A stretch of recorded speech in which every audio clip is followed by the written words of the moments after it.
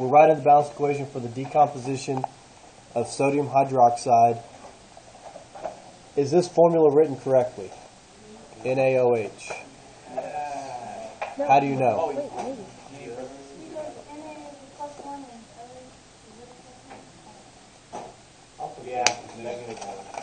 So you have sodium. Sodium has a +1 charge. This is hydroxide, which is a polyatomic ion. So hydroxide, -1 charge. OH, -1. So there's no need to swap and drop because it's a +1 and a -1. They just come together. This is the decomposition of sodium hydroxide. So do you remember your 4 examples of decomposition reactions from post-lab number 1 from the conservation of mass lab?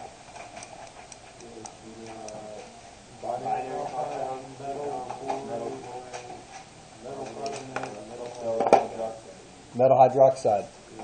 The metal oxide and water. Yep. So your metal hydroxide gives you a metal oxide plus water.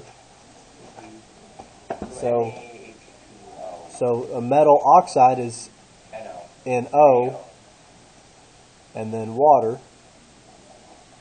Duh. Sodium has a +1, oxygen has a 2 negative, so that's your formula.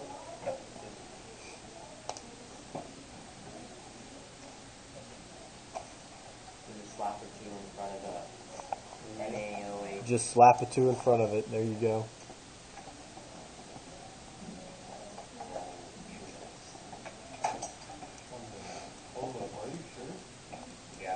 Let's see. 2 sodiums, 2 sodiums, 2 oxygens, 1, 2, 2 hydrogens.